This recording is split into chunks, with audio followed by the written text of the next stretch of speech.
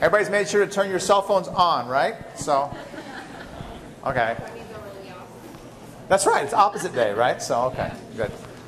Okay, hopefully we're all past that. So, hopefully, fingers crossed. Okay. What I'm going to talk about today is almost exclusively hemoglobin. I definitely want to get through it, and how far I get through it, I'll see. I'm not going to rush. Hemoglobin, I think, is one of the most interesting topics we talk about in this class. And it's because this protein has so many interesting features that we're able to do what we do. And it's with this protein that you can begin to see, I hope, how biochemistry has meaning for you. Okay? So it's with this that you begin to see physiology, you begin to see some really interesting things. The things that we've talked about with respect to protein structure and function now will hopefully start to come together. If I don't accomplish that today, then I guess I haven't given a very good lecture. So I've got a challenge ahead of me. Hemoglobin is, as I said last time, related to myoglobin. And I showed you a little bit about how the difference between the binding of hemoglobin and the binding of myoglobin. So hemoglobin is a protein that has 4 subunits. Myoglobin has 1 subunit. Okay? And the difference between the binding affinity of these two proteins is significant. Myoglobin is very good at grabbing a hold of oxygen and holding on to it for dear life until the cell literally has no oxygen, at which point it starts to give it up. At the same concentration of oxygen, hemoglobin gives up a lot more. So if we're looking at the areas inside of the tissues, I know I hear that too. It seems to vary. It's like random. Maybe Fridays the microphone doesn't work. I mean, I don't quite understand this. Okay. If we look at the same concentration, approximately that of the tissues, myoglobin is holding on to a lot more oxygen than hemoglobin is. Only when the oxygen concentration has fallen below that, where the cells are literally starving for oxygen, does myoglobin start to give it up. So that wouldn't be a very good property for us to have for hemoglobin. Okay? It wouldn't be a very good property at all, because we wouldn't be providing oxygen to the cells when they needed it. Well, on the other hand, we also want hemoglobin to be able to bind oxygen. And when we look at the oxygen concentration in the lungs, we see hemoglobin binds with essentially the same affinity that myoglobin does. So this means that hemoglobin has really 2 different states of binding oxygen. I'm going to describe these to you. So you may recall that I said that oxygen is bound at the heme group. And the heme group is where the iron is located. The iron atom plays the role, the important role of binding to that oxygen. But it's much more important than that. If we look at the relevant place inside of hemoglobin, here is the heme ring. Okay? There's the heme ring. That's where the iron is, and you can see an oxygen. Those 2 red guys right there are an oxygen that has bound to that hemoglobin. You may remember from the lecture last time I told you that the binding of that oxygen causes that iron atom to be lifted by 0.4 angstroms, a very, very tiny move. The binding of oxygen causes iron to move upwards, and since iron is attached to a histidine down here, that histidine in turn also moves up a corresponding amount. Well, since that histidine is attached to another amino acid, attached to another amino acid, attached to another amino acid, it's like the toe bone being connected to the foot bone, being connected to the ankle bone, no, I'm not going to sing, connected to the shin bone, etc. If I pull on the toe, I'm going to see that effect go all the way through my leg, right? And maybe because I'm standing out here holding it like this and somebody is pulling on my toe, my other leg may be affected. I may have to change my balance to hold on, right? That's what happens in hemoglobin. You can see here that the pulling up, okay, so when we see the deoxy, that's the one shown in gray, that's the one back here, we see the change that's happening throughout this subunit as a result of binding oxygen. This little alpha helix is moved slightly forwards compared to where it was when there was no oxygen. This movement slight forwards now changes the interaction of this subunit with the adjacent subunit. Guess what? The adjacent subunit also starts changing. So now the adjacent subunit has a slightly changed shape, and that slightly changed shape of the adjacent subunit now causes it to be much more favorable for binding oxygen. So what we're seeing is a phenomenon that we describe as cooperativity. Cooperativity means that the binding of one molecule by a protein changes the affinity of the binding of the same molecule by other subunits of the protein. I'll repeat that. Cooperativity means that the binding of one molecule by a protein changes the affinity of binding that same molecule by other units of the protein. In this case, that change is a very positive one. Binding of one oxygen favors the binding of additional ones. That's how that concentration of oxygen bound is changing. When the other subunits start wanting to bind more oxygen, the oxygens jump onto those subunits much more readily. Okay? Very, very important point. That happens because of this very slight change that happens on the binding of the first oxygen. The binding of the first oxygen favors the binding of the second oxygen. The binding of the second oxygen favors the binding of the third, and the binding of the third favors the binding of the fourth. When they start coming off, the same sort of thing happens. Jumping off of one favors the jumping off of the next, favors the jumping off of the next, etc. That's a very cool phenomenon, cooperativity. In a positive sense, it's favoring binding. In a negative sense, it's favoring release of oxygen. Well, what I've just described to you are essentially two different states that those protein subunits can be in. A high affinity state where they bind oxygen and a low affinity state where they release oxygen. Okay? We give these states names. R state stands for relaxed. Relaxed is a high affinity binding state. It's able to bind more oxygen. It's more flexible. It's able to accommodate oxygen much more. Conversely, the T state, which stands for tight, doesn't bind oxygen so well, and it releases it. So we have an R state and a T state. We'll see enzymes also have R states and T states. Hemoglobin is not an enzyme. It doesn't catalyze any reaction. R state and T state. So R favors binding, T state favors release, and it's happening because of these very tiny movements that we can see inside of hemoglobin. Okay, so hemoglobin is really great then for changing its affinity for oxygen depending upon the oxygen concentration. Low oxygen concentration, low affinity. High oxygen concentration, high affinity. Okay. Now, there's a lot more about hemoglobin besides that. You might say, wow, that's really suited for the needs of our body. But it turns out that hemoglobin has other features built into it that are absolutely remarkable in my opinion. Okay? So, let's see. I was going to show you this figure right here. Okay? This figure shows you the difference between deoxyhemoglobin, meaning it's a hemoglobin that has no oxygen bound, that's shown on the left, and oxyhemoglobin that has 4 oxygens bound on the right. And at this level, it's a little hard to see, but if you look carefully on the left side, you'll see a little bit of more of a gap in the middle of the donut than you see over here. You see very little gap. This is R state. This is T state. Okay? That gap right here is going to play a very important role in the next thing I'm going to tell you about hemoglobin. That gap right there in the donut. Okay. So, there's more to the delivery and binding of oxygen than simply cooperativity that happens. Okay? One of the effects is related to a molecule that our body makes called 2,3-BPG. 2,3-BPG stands for 2,3-bisphosphoglycerate. You don't need to know the name if you don't want to, but make sure you get the initials right. 2,3-BPG. We'll talk later in the term about when our or how our body makes 2,3-BPG. But for our purposes right now, all we need to know is that cells that are going through rapid metabolism make a lot of 2,3-BPG.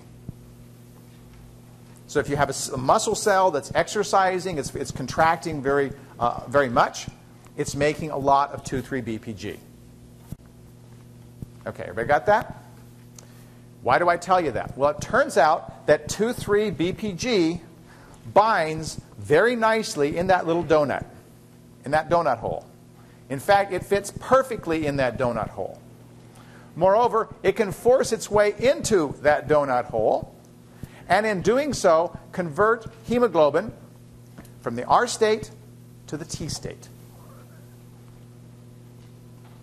Well, if the T state is a low oxygen binding affinity, you can pretty quickly figure out what's happening. What's happening is hemoglobin that had any oxygens on it is now going to be letting go of that oxygen because it's been moved to the T state. This works really well because a rapidly metabolizing cell has a greater oxygen need than one that's sitting around doing nothing. A rapidly exercising muscle cell is needing energy, is needing oxygen much more so than a skin cell.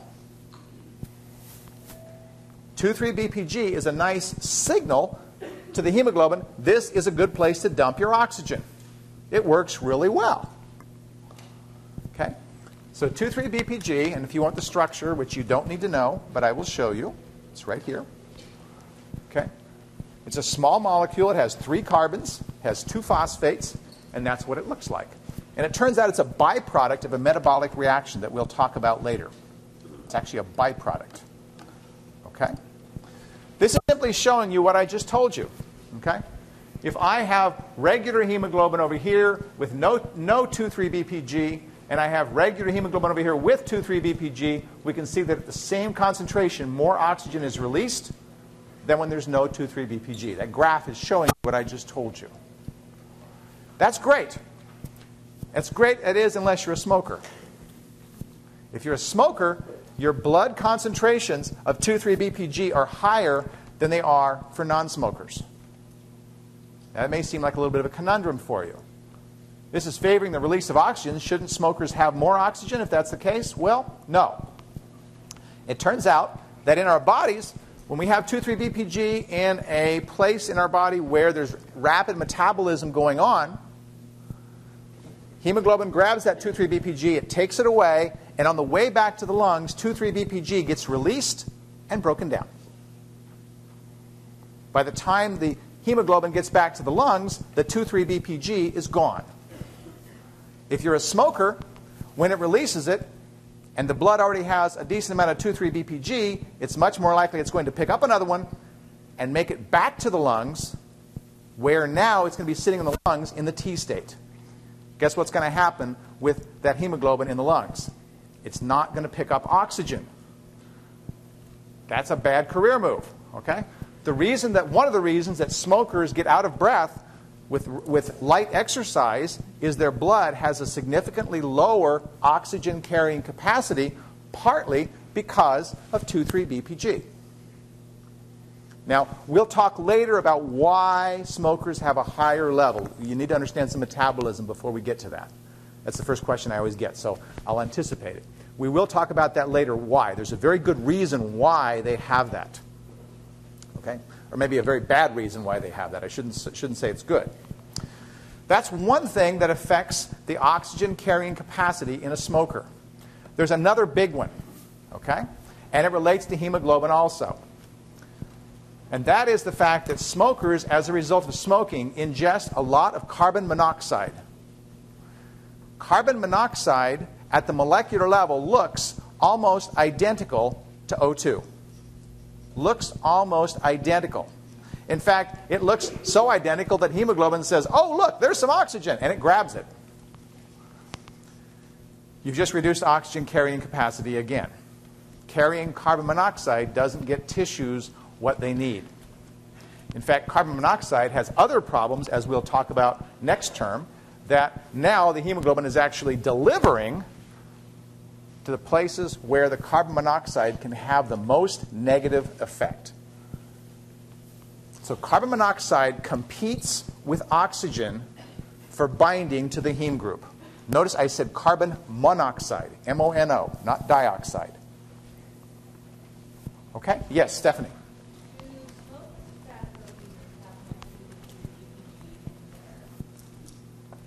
I'm sorry, the first part. Do smokeless tobacco users have more 2,3-BPG in their blood? Do smokeless tobacco users have more 2,3-BPG in their blood than non-smokers? You know, that's a very good question. I believe they will, but probably not as much as a smoker will. Part of the problem with the smoker is the carbon monoxide, and the smokeless tobacco user is not getting that carbon monoxide ingested. But they will have somewhat lower, but not as much. Good question. So everybody's going to go out and start doing smokeless tobacco, right? So, okay, let's not do that. All right, so that's one of the effects of hemoglobin. And this is now showing you that in that little donut, 2,3-BPG, it's a little better figure, fits in there absolutely beautifully. Okay? And it works very well as it's intended. It's smoking that actually screws it up. As it's intended, the more 2,3-BPG you're making, the more you're signaling, I'm exercising, I'm doing my thing, and the more those cells that need the oxygen are getting the oxygen. Okay, so that's one consideration. Another consideration actually relates to hemoglobin, and that's fetal hemoglobin. Okay? Now, I need to set this up for you a little bit. Fetal hemoglobin, okay, is different from adult hemoglobin. So the adult hemoglobin has 2 alpha subunits that are identical and 2 beta subunits that are identical. Fetal hemoglobin, by contrast, has 2 alpha subunits that are identical and 2 gamma subunits that are identical. The betas are replaced by gammas. And the gammas are very much like the betas, but not identical. One of the ways in which they vary is that the gammas do not allow the binding of 2,3-BPG. So fetal hemoglobin cannot bind 2,3-BPG. What effect do you suppose that has on the fetus? It can't bind 2,3-BPG. So it can't go to the tight state. It's very good at staying in the R state, which means that it holds on to oxygen very well, which means that it's in the R state a greater percentage of the time, and it's therefore able to take oxygen away from mom. The fetus has to be able to do that. If the fetus is competing with mom for oxygen, the fetus is probably going to lose that battle. Okay? Well, that's really good about getting oxygen in, but if you recall, hemoglobin had this great property of being able to get it in, but also to release it. If the fetus doesn't have a T state, isn't it going to be holding on to oxygen more as it's traveling through the fetus's body? Yes? No? Okay. Yes, it's going to have trouble with that. Why is it not a problem? Important to think about. Why is it not a problem? It's not a problem. Yeah. Mostly anaerobically metabolizing. Well, the baby is doing some of that, but there's a better reason. He said the baby is mostly anaerobically metabolizing. Did you have a comment? Oh, I saw your hand up. Yeah. Oh, yes. What's that? Babies don't have widely varying oxygen needs. Okay? So I'm out here, I'm running around, I'm jumping up and down, I'm screaming, I'm yelling at you, I'm complaining, I'm doing all these things, right? And these things change my oxygen needs. I'm sitting at my desk and I'm sitting there looking at Facebook and kind of doing this. I've got a low oxygen need, right? The fetus's oxygen needs are pretty constant. It doesn't get up and go jogging in the morning. It might kick mom a little bit, but it doesn't do anything more than that. So it doesn't have it doesn't require all the flexibility of oxygen that we have. By the time the fetus is about 1 to 2 years old, that fetal hemoglobin has converted to adult. Okay? So there's a transition that happens around the time of birth. Kind of cool, huh? Now, fetal hemoglobin is of interest because fetal hemoglobin, it's encoded in our genes. We have, of course, the genes for the gamma subunit sitting there in our blood. And though I'm giving you a picture of black and white, they're only produced in very, very tiny quantities when we're an adult. We don't want to be producing mostly fetal hemoglobin because we do have varying oxygen needs, correct? turns out that this has been a strategy for some people to look at and try to treat a very debilitating disease called sickle cell anemia. Now, sickle cell anemia arises because of a mutation in one of the subunits of hemoglobin, and there's several mutations that are known, that severely reduces the oxygen carrying capacity of a person who has this genetic disease.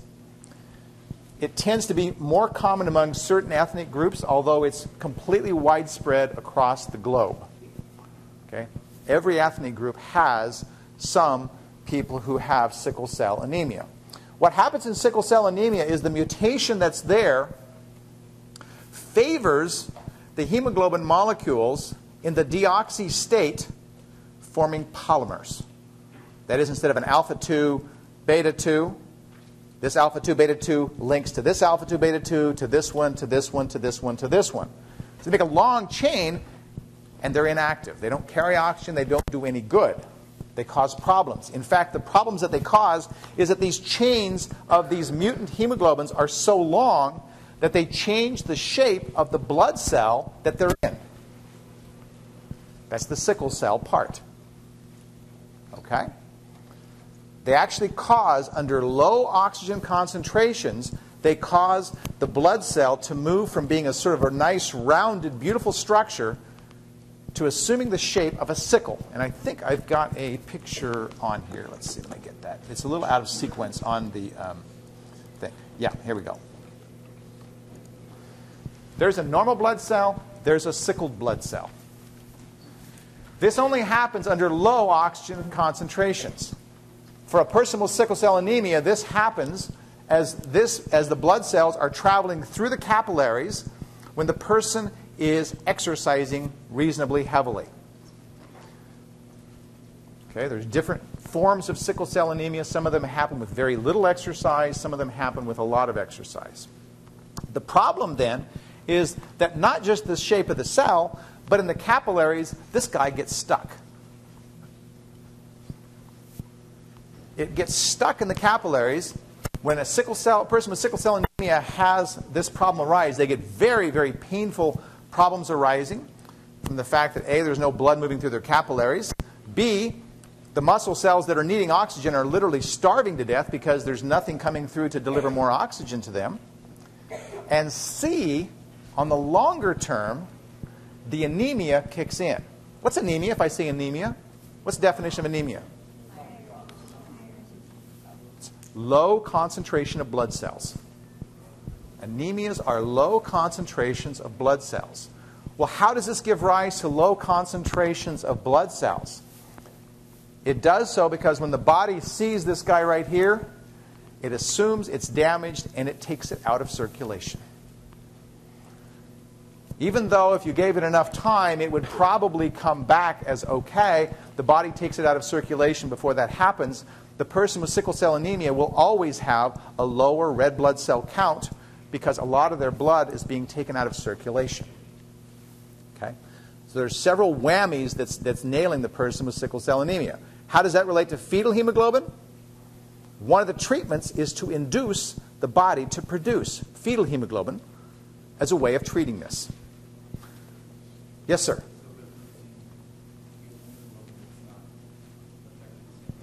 If they're producing fetal hemoglobin, you're correct. The fetal hemoglobin keeps the sickling from happening. All right? And though it doesn't deliver as much oxygen, because you've seen it doesn't have as much of a T state, it's delivering more oxygen than it would if it's in this state in which it's delivering none. Okay? So that's one of the treatments. There are other treatments for sickle cell anemia. There are many types of sickle cell anemia, but induction of the fetal hemoglobin is one strategy for treating this disease. Yes, sir? What induces differences in severity? It's actually the nature of the mutation. So there are different mutations in, and it's typically in the beta subunit that it arises, although it can be in the alpha as well. But it's the nature of where the mutation is and what specific amino acid mutation it is. And that causes different amounts of this polymerization that happens, different levels of sickling, etc. Okay, questions on that? Yeah.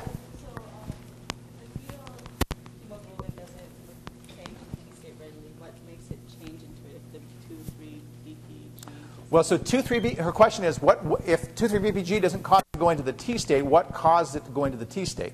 Remember that 2,3-BPG is only one of the things that can favor that. So remember I talked about how we have negative cooperativity where it's letting go of oxygen? That also is kicking into place. So it's not that it can't absolutely go into the T state, it's just that 2,3-BPG won't cause that to happen. Okay? Question that I sometimes ask on an exam. Okay? What about mom smoking? What does this do? What effect does this have on the fetus? What's the effect? Oh, boy. Okay, well, I won't touch that one. So what happens? Is the baby hosed? Is the baby's hemoglobin affected? No? Okay.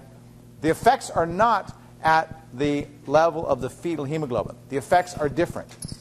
Remember, mom is smoking, so she's carrying carbon monoxide, so she has a reduced oxygen carrying capacity in the first place, right?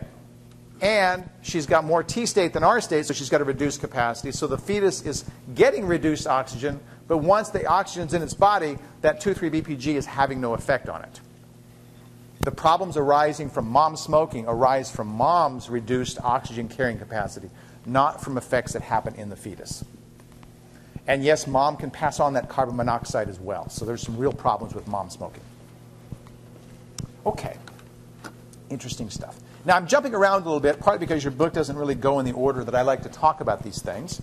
Are there other questions before I move on to yet another interesting aspect of hemoglobin? Yeah? Can the fetal hemoglobin give oxygen to the mom in the patient? Can a fetal hemoglobin give oxygen to the mom? Well, in essence, any of these things are reversible, so I guess that's the case, but over the long term, that's not a possible strategy because the fetus doesn't have an oxygen-generating capacity. So yeah, there can be some exchange that happens there, but it's not significant. Yeah, and it would not be to the fetus's advantage at all. Okay, well, let's talk about yet another component of hemoglobin. And it's with this component that we can start to see now this nature of the movement of both oxygen and carbon dioxide in our bodies. Carbon dioxide I haven't talked about yet. Carbon dioxide is produced by metabolism. So that muscle cell that's out there cranking, doing its thing, is producing not only 2,3-BPG, it's also producing carbon monoxide as a product of the oxidation that it has to do to support the energy needs of that muscle cell. I'll get to that in just a minute.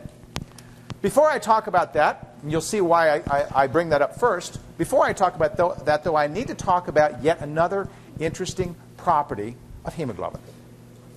This is called the Bohr effect. The Bohr effect is shown on the screen. And I'm going to describe it to you. Again, notice the axes. The axes are important. What fraction of hemoglobin is full of oxygen? And here's the oxygen concentration on the x-axis. If we take the same hemoglobin under exactly the same conditions, but only slightly different concentrations of protons, we discover the following. At pH 7.4, we have greater affinity for oxygen than we have at pH 7.2. That's a fairly small change in pH, but that small change in pH favored the release of oxygen by hemoglobin. Well, guess what? Rapidly metabolizing cells produce carbon dioxide. And carbon dioxide, we'll talk about an enzyme that converts it into carbonic acid, produces protons. Those protons are a sign that the hemoglobin is in an area where a cell is rapidly metabolizing. So protons are present just like 2,3-BPG is present around actively metabolizing cells. That hemoglobin hits that area, there's a double whammy. 2,3-BPG binds, favors release of oxygen. Protons bind, and I'll show you how and why later, and favors the release of oxygen. those cells that need the oxygen most are jumping up and down, and the hemoglobin is responding and giving them back that oxygen. That makes sense? Okay. Now, the Bohr effect happens as a result of protons. It also happens as a result of carbon dioxide. Oh, wrong one. Sorry.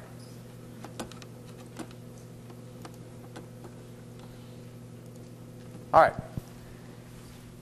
Here is another plot, okay? pH 7.4 shown in red, no carbon dioxide. pH 7.2, no carbon dioxide. That's what you saw in the last figure. So therefore, the increase in protons favors the release of oxygen by hemoglobin. Same pH, 7.2, but now in the presence of carbon dioxide, look what happens. Yet a greater decrease in oxygen affinity. So we got three things around rapidly metabolizing cells that cause cause hemoglobin to release oxygen. 2,3-BPG, protons, and carbon dioxide. Those three things cause hemoglobin to let go of oxygen. It's affecting cooperativity. These are all affecting cooperativity. That's correct. Okay? But these are three molecules that are found near rapidly metabolizing cells that signal it's time to let go of oxygen. Well, how is it that these things can do this? How is it that these things can do this? I've talked about how 2,3-BPG binds to the donut. It favors the T state. Okay? Let's look at what happens with the binding of protons. Okay? Oh. And that's not a real good one. Let's see. Where's what I want? Right here. Okay? If we look inside of a hemoglobin molecule, okay, what we discover is that hemoglobin has a lot of histidines. You've already seen one of them was holding on to that iron in the heme group, right? There are other histidines. The histidines I'm talking about here are not that histidine from before. So it's a different set of histidines. The histidine side chains are capable of interacting with carbon dioxide, as you can see here. And when they do, they form a carbamate complex shown here and release a proton. Protons, of course, are favoring shape changes in the protein that are favoring the release of oxygen. So binding of carbon dioxide is favoring the release of protons. That's one. Okay? Protons by themselves can go to histidine side chains and bind and change their charge. When they change the charge, they slightly change the shape. They slightly reduce the affinity of that subunit for oxygen. So now you see how all three of these work. 2,3-BPG binds the donut, favors the T state. Carbon dioxide binds the histidine side chains and favors the formation of a carbamate. Protons bind to histidine side chains, change the charge, and change the shape of the protein. All of these things combine to favor the release of oxygen by hemoglobin. Question? Yeah? So what would result from like a negative cooperativity? What would result in a negative cooperativity? Yeah, you said there's positive and negative. Sure. With these three combined, you said that it favors it. So Yep. So these three are all favoring the release of oxygen, which is not cooperativity per se. They're reducing the binding affinity for oxygen. Cooperativity is simply that phenomenon when we see one oxygen coming off, others are favored to come off. Okay, that's negative cooperativity. So that can happen completely independent of this. Okay, this isn't cooperativity. This is actually a molecular process that's happening. It's favoring release. So it's another way of favoring release of oxygen. Does that make sense? Yes, sir.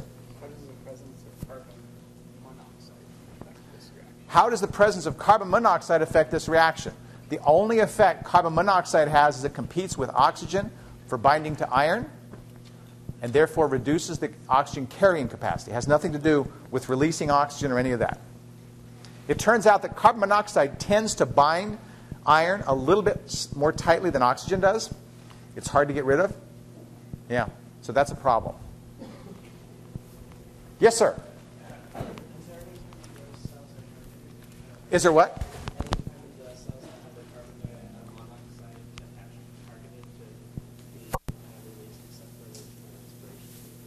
I'm still not sure I understand what the question is.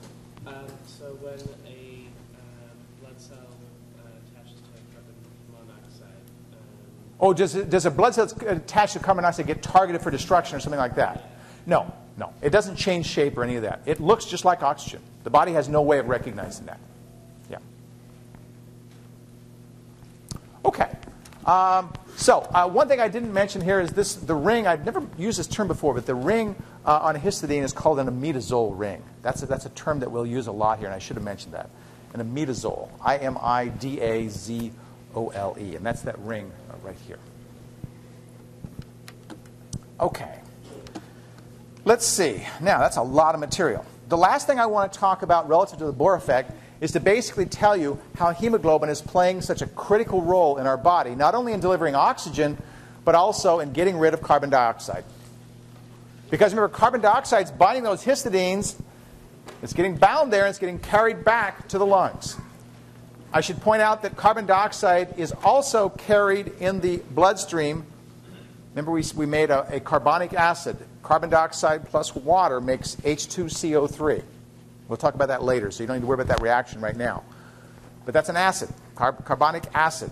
All right? Carbonic acid ionizes to form bicarbonate, HCO3-. That's the biggest buffer in our blood. The most important buffer in our blood arises from carbon dioxide, bicarbonate. Okay? Bicarbonate also allows carbon dioxide to make it back to the lungs. So there's two ways of getting carbon dioxide back to the lungs. One is being carried by hemoglobin. The second is by being a bicarbonate buffer, it's carried directly back to the lungs as it is. Now that's important when we think about how do we get rid of carbon dioxide. Let's follow what this hemoglobin has done. It started out empty of oxygen in the blood, in the lungs. The lungs grabbed one, favored the binding of the second, favored the binding of a third, favored the binding of a fourth, and now the hemoglobin's full of oxygen. Hemoglobin goes out to the tissues and starts dumping that oxygen, partly by negative cooperativity, partly by protons, partly by carbon dioxide, partly by 2,3-BPG. It ends up empty of oxygen, but now it's carrying carbon dioxide. It goes from those tissues where it's carrying carbon dioxide. It may have some 2,3-BPG, but it's going to release that, and that'll get burned up. It's carrying this carbon dioxide back to the lungs, and it gets to the lungs where the oxygen concentration is really, really high, and that high oxygen concentration literally forces that carbon dioxide off of the hemoglobin. It literally forces it off because the hemoglobin changes shape on the binding of oxygen, and that change in shape favors the release of carbon dioxide. At that point, it's still like It's coming off at that point as a gas, and you exhale it. So the bicarbonate, when it gets back to the lungs, can encounter protons, and when it encounters protons, it makes the carbonic acid, which in turn is converted back to carbon dioxide, which is also exhaled. So two ways of releasing that. And I'll put this in the highlights. I know I'm kind of going over that kind of fast. But two ways of releasing that carbon dioxide that originated from the tissues that were metabolizing it. Did I answer your question okay? So it gets turned back into carbonic acid. That's correct. Okay, so that's kind of cool. So that's the Bohr effect. The Bohr effect, as you can see, is kind of complicated, but it involves carbon dioxide, it involves protons, and it involves, obviously, hemoglobin's carrying of these things. Okay. That said, I do have a song that covers this. I would like to sing a song. Okay. Yay, okay. It's Friday, right? So we have to sing a song. All right. So this one is to another Christmas tune, and yes, I do have songs to things that aren't Christmas tunes, but a lot of the early ones are. This was to the tune of Santa Claus is Coming to Town. It's called Hemoglobin is Moving Around. Please join me. Oh, isn't it great what proteins can do, especially ones that bind to O2. Hemoglobin's moving around. Inside of the lungs, it picks up the bait and changes itself from T to R state. Hemoglobin's moving around. The protoporphyrin system, its iron makes such a scene, arising when an O2 binds, pulling up on histidine.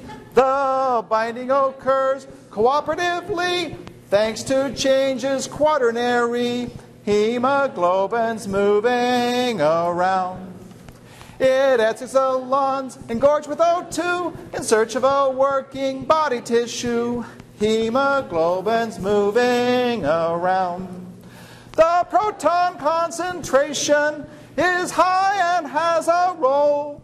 Between the alpha betas, it finds imidazole. To empty their loads, the globins decree. We need to bind to 3-BPG. Hemoglobin's moving around. The stage is thus set for grabbing a few cellular dumps of CO2. Hemoglobin's moving around. And then inside the lungs it discovers oxygen and dumps the CO2 off to start all over again. So, see how this works? You better expect to have to describe the Bohr effect. Hemoglobin's moving around.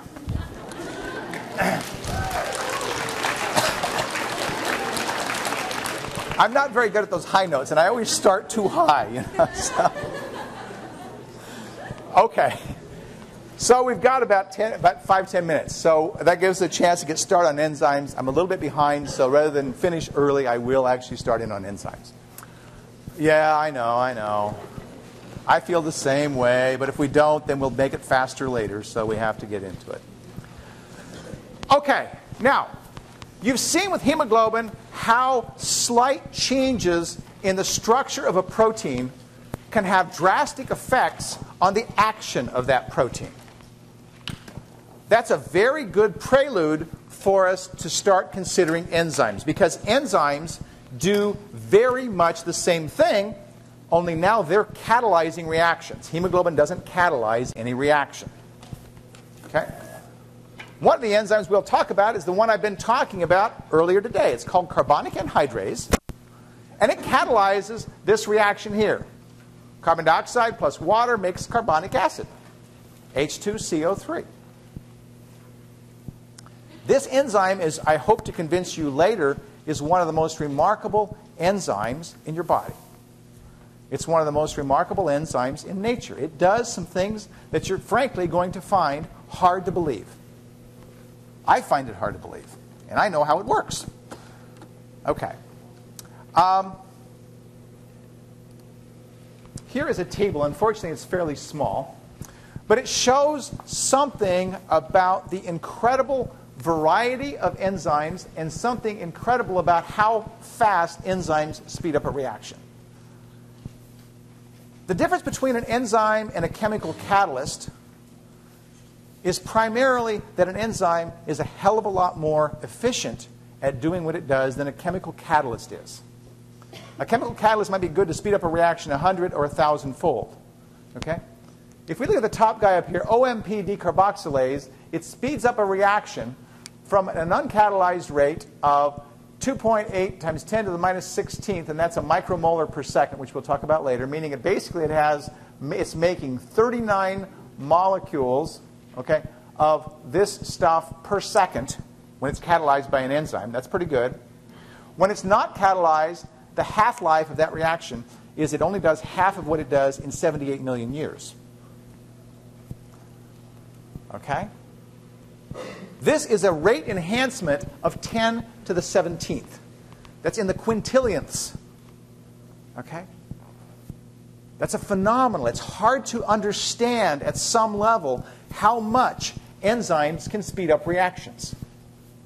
Do all of them work that fast? No. In fact, here's one that works. It's only 7.7 million times faster than an uncatalyzed reaction. That's carbonic anhydrase. It's poking along. Well, as I hope to convince you, it's not just poking along. It's poking along compared to this guy. This guy starts out at a fairly fast half-life already. It's starting out at 5 seconds for a half-life, and it's getting sped up immensely. Okay? A more important figure to look at is this thing right here, the catalyzed rate. I said that OMP decarboxylase converts 39 molecules of substrate. And by the way, enzymes catalyze reactions on molecules called substrates. The things that they bind to are called substrates. And during the catalysis, a substrate is converted to a product.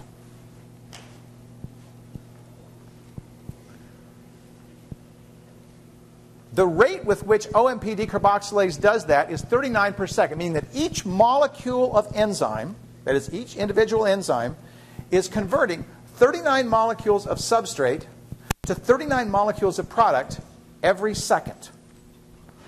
That's pretty damn good. 39 per second. Okay? I'll wager you can't think of doing something 39 things per second. You can't do it. What's unfathomable is what carbonic anhydrase does. Okay? Its rate, and that is not a misprint up there, is 1 times 10 to the 6th molecules of product per molecule of enzyme per second.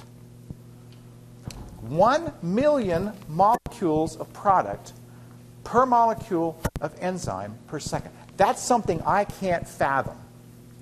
Okay? I can't fathom that. It tells us something very, very interesting about what's happening at the molecular, nanoscopic scale that's different than what happens in the real world, in the macroscopic world that we live in. We can't conceive of doing something in the millions of times per second. Electronics work at that level because they're also working at the nanoscopic level. Okay? Macroscopic things in the world don't work at millions of things per second. These enzymes are doing things that are really interesting. Okay? They're really interesting. Hello? No, I won't do that. Okay. I got a bad enough reputation as it is. I don't want to get any worse. Okay. So it's really hard to get a handle on that. Now you might say, well, how come they don't all have that rate? Why don't all of them do it at this rate? And my answer to that is the same as, well, why doesn't everybody own a Ferrari to drive to Fred Meyer? If everybody jumped in a Ferrari and drove 200 miles an hour to Fred Meyer, we would see some things that were a little out of control, right? Reactions going so fast make it harder for the cell to control them. So there are some reactions in the cell that we want to go fast as hell, and there are others that we don't want to go so fast because we want to be able to control them. Okay? Now, carbonic anhydrase, I'll talk about later, is an example of an enzyme that has a property that we refer to as being perfect. Perfection. Why do we call it perfect? Because it is known that any single mutation to that enzyme converts it into a less efficient enzyme. It cannot be improved any further by additional mutation. It is perfect. Its perfection is reflected in the fact that the only thing that slows this enzyme down is how fast the substrate can diffuse to the enzyme. That's the only thing that slows it down. How fast the substrate can diffuse to the enzyme. It's diffusing at 1 million per second, so it's still got a pretty darn good rate. If it could diffuse faster in water, the enzyme would actually be faster. That's the only thing that slows it down, is the rate of diffusion. That is what a perfect enzyme is. Now, next time I'm going to talk about how enzymes do what they do, and I'm going to give you this in an energetic perspective, but I won't do that today. Okay, see you guys on Monday. Study hard. I have a question. Yes, ma'am. Okay, you said that, I think you said this, that the higher pH gives you a greater affinity Higher affinity, yeah. to release it O2. No, greater affinity means holding on to it. So lower affinity means okay, releasing. so lower, that's okay. Right, okay. There we go. Hi. Okay, I'm confused. So, Okay. if we're talking about negative versus cooperative, negative cooperation versus positive cooperation, Yep. we have, if hemoglobin exhibits both, it means that If what? hemoglobin exhibits both. Yep. It means binding to more oxygen. It means favoring of binding to more oxygen If it's positive, for positive. And negative cooperation would be favoring release. right. So I don't understand how if you have, say, two of the subunits on it are carrying oxygen, then would that favor positive cooperation and want to pick up more, or negative cooperation and want to drop ones it has? Depends on the environment it's in. If it's in a low oxygen environment, it's going to favor release because there's not going to be oxygen to pick up. If it's in the lungs, it's going to favor pickup because there's going to be plenty of oxygen to grab. So the oxygen concentration drives it. But that suggests that it doesn't exhibit negative to positive cooperation internally, but it just depends on the environment. Absolutely. The oxygen drives it. Oxygen drives it. The enzyme is, the hemoglobin is there to accept or release as appropriate. Come on, let's come back this way. I gotta do the camera. Hi, how you doing? Good. Good. Do you have a second? Let me get the camera. I've got to answer a couple questions here. I can talk to you, Sarah. Oh, mouthful of a lecture today. What's that? Happy Friday. Yeah, it's a happy Friday. But for you, I hope. So far. So far.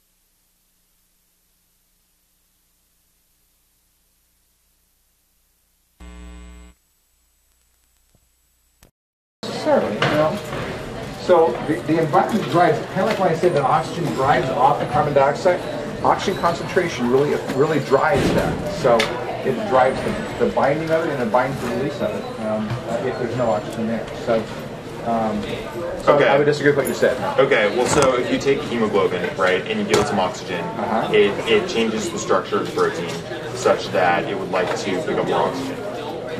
So that it's capable of binding more oxygen. Right. Or it favors the pickup of more oxygen. If there's oxygen. Yeah. Right. Right.